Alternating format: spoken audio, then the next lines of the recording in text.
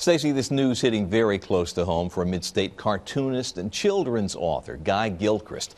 Gilchrist and his family lived just outside of Newtown, Connecticut for about 2 decades before he moved here to Nashville about 5 years ago. Gilchrist, who writes and illustrates the Nancy comic strip and has for the past 17 years, has also authored more than 50 children's books. His career has taken him to hundreds of schools all over the country, including Sandy Hook Elementary. We do school talks all the time for small children. And so I can see myself back in that cafeteria, you know, in that gym with those kids. Gilchrist will be giving away copies of some of his children's books tomorrow from 11 to 6 out at Rick's Comic City in Donaldson in exchange for a donation to help the families of the children in Newtown, Connecticut.